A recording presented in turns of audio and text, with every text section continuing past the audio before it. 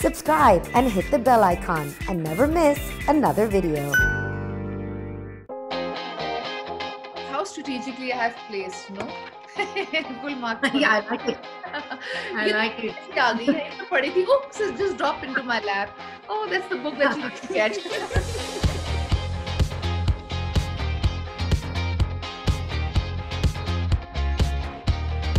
Hi, this is Malini and I'm super excited because my guest today is somebody who I feel is just the most incredible, most inspiring, most lovely and positive person I pretty much have met in my life, and this is no exaggeration. She's a celebrated author, she's a director, she's a professor, and most importantly, she's a sunshine lady. Tahira Kashyap has joined us today for a virtual happy hour for the Girl Tribe, and we just celebrated 50,000 members, Tahira, so we're here to celebrate that with you. So thank you so much for making this even more special. Well done, you guys.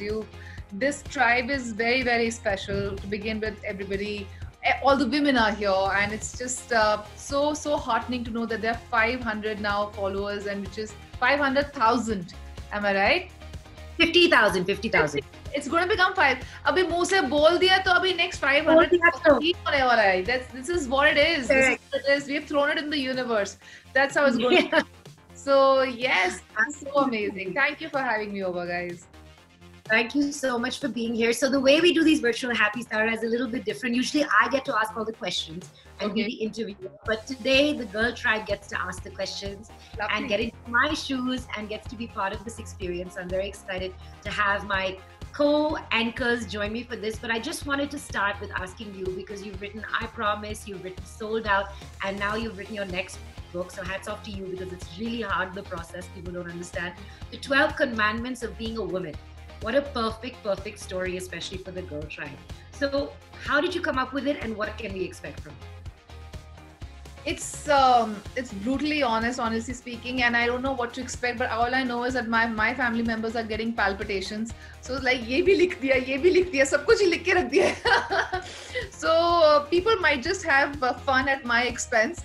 But yeah, so it's like I said, it's brutally honest. It's everything in my life, and I just feel that we're a very interesting species, and there's so many stories about us that are untold and unexpected, and so we have these anecdotes throughout our lives, whether we have been this gawky teenager or inquisitive toddler, or we in our 20s or 30s. So, I think with every phase, I have tried to share a lovely anecdote, and it might just, it might just resonate with a whole lot of women, and men might just be intrigued. I think so. It should be like, I think, every guy's handbook to understanding women. Okay, so the first thing I have to ask you, Tahira, is give us one commandment that's in the book. Any one commandment? Any one commandment. I like, or just randomly? Which is something that you like, something that you think is relevant to the Girl Tribe, maybe. There's this, how strategically I have placed, full mark. Yeah, I like it. I like it. Oops, it just dropped into my lap. Oh, that's the book that you need to get. So there is this one, it's the 4th chapter. It says, small towns have many laws. It's hard to break them and be a rebel with a cause. I just feel when, we sort of have a voice or an opinion, it's very easily labeled into this being a rebel. This woman is a rebel. She has a voice of her own, or she's expressing something. I think we need to do away with that. And all of us belong to some to small towns, some to bigger cities, but predominantly have faced some sort of sexism at some point of time, and of course it evokes a lot of anger, but I have sort of taken the funny route and have made light of the situation, and it's that's how I operate, but I have tried to make a point, and this is one chapter that I really like. And there is another one that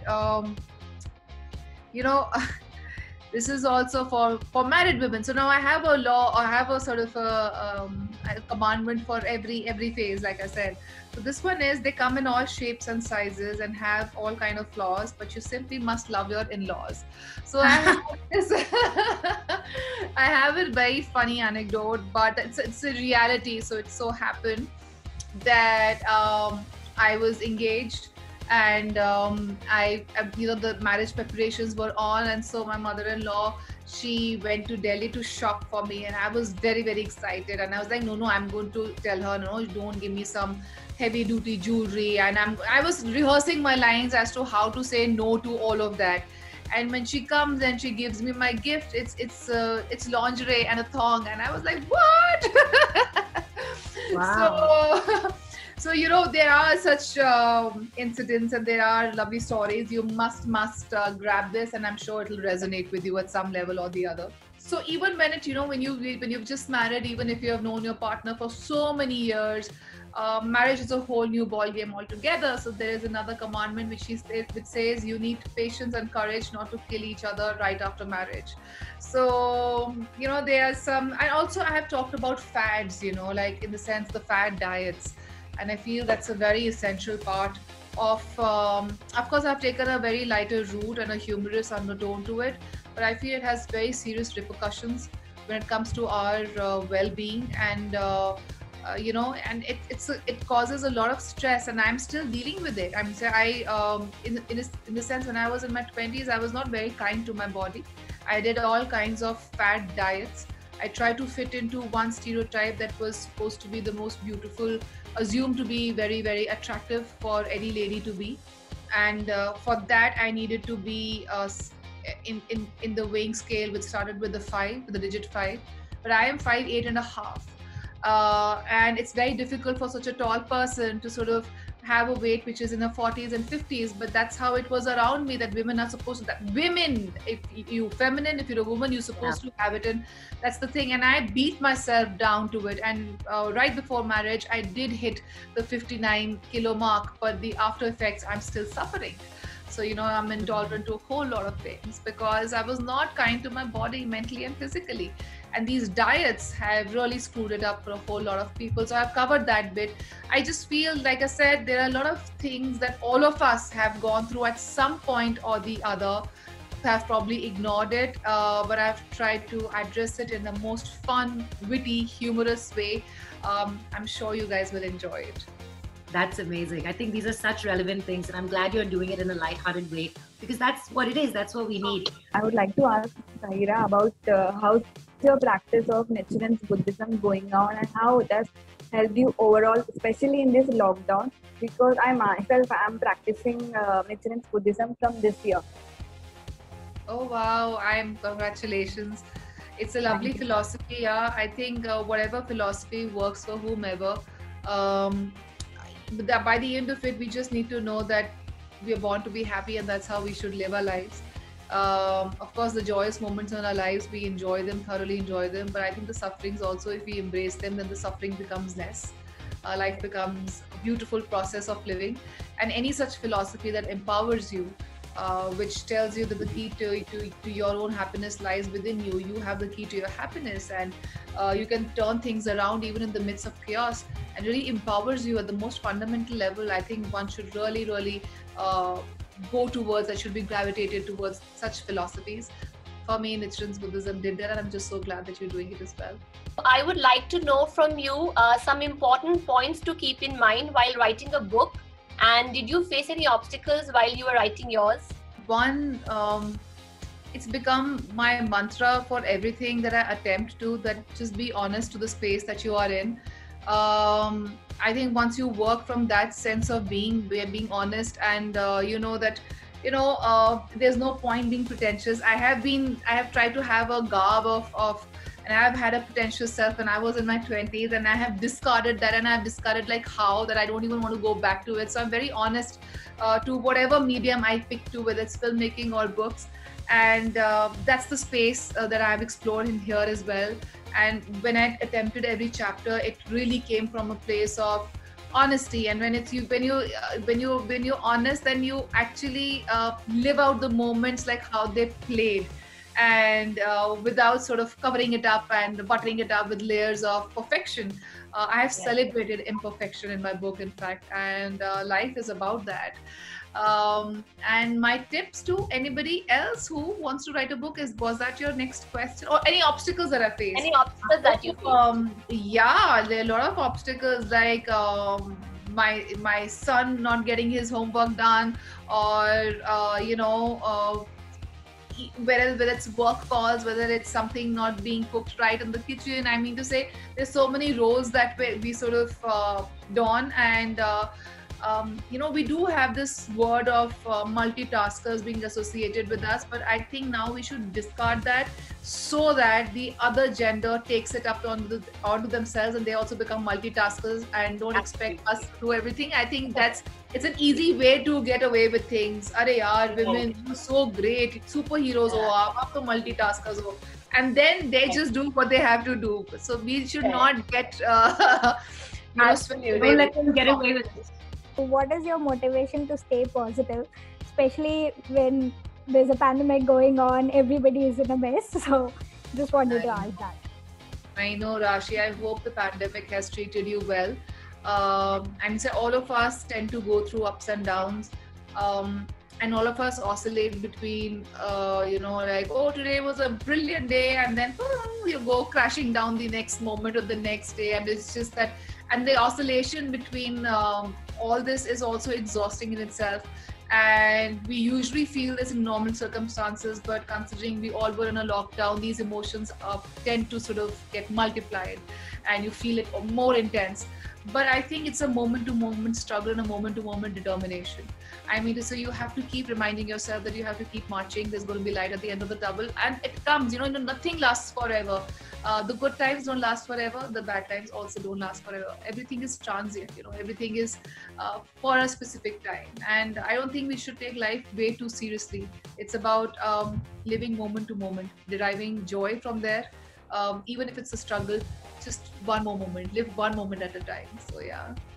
I so agree with that. And I think it's also about finding all the silver linings, that we would actually not be having this experience. And I keep telling everyone in the Girl Tribe, it's lovely to have guests like you, where people's memories of the lockdown might include a lot of sad things, but they will also include this live where they got to hang out with Tahira Kashyap and have a very intimate conversation. So thank you for that. Tahira, this has been absolutely incredible.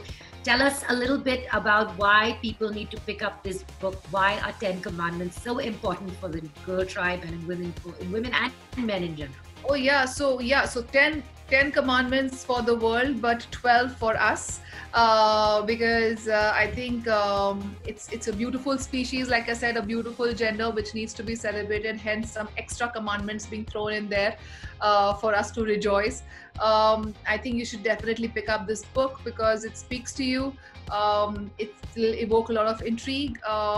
There are few zones that you would have explored, but it takes you back to those experiences, and in the most delightful and humorous ways. And men need to pick up this book as well, because there's always a thing or two they can learn about how women feel and they react, and to also know that all of us are not stereotypes of each other. We are individual and we have our own quirky issues. We can be fun, we can be humorous, and it's going to be a thrilling experience. Absolutely. And that is your response to not all men, not all women also. Okay. So I finally we have asked all the girls in the tribe to write down a word they think of when they think of you. So ladies, write down your word and we're going to all hold them up for the camera so we can take a nice selfie. Okay, everyone, hold up your word. Okay, we have strong, inspiration. Oh my God, so sweet. These are all words that they have associated with you. Unstoppable. Wow. Valiant. Powerhouse. Empowering. Such beautiful, beautiful words. Okay, everyone hold up your words so I can take a nice picture of everybody. All right, everybody ready? Boss lady. Okay. I'm pulling a book. Nice, perfect. Okay, everybody smile. Lovely. Thank you so much, Tahira. It was absolutely. This is so good. Thank you so much. Congratulations on your third book. We are so excited to read it. It sounds absolutely inspiring. Fourth book. Oh my God. Wow. I need to now. You're very inspiring. I've not even finished the second one. No. Because there is a story behind the third one. So, I had written these. This is for you all. I had written the 2 books and I thought, now I have arrived, because there's a publisher who came up to me and he was like, are you ready to write a book? And I was like, of course, I've written 2 and here I've arrived. And he's like, you need to write a book about your husband. You're just the co-author in there. I was like, okay. So it's been quite a journey for me. That was my 3rd book and this is my 4th. So yeah. Amazing. But 4 books down. So excited to read this. 10 plus 2 commandments for all women. Thank you so much for being part of this virtual happy hour with the Girl Tribe. You're leaving us with a beautiful Sunday. Thank you so much for that. Thank you. Thank you, guys. Bye-bye. Bye. Bye.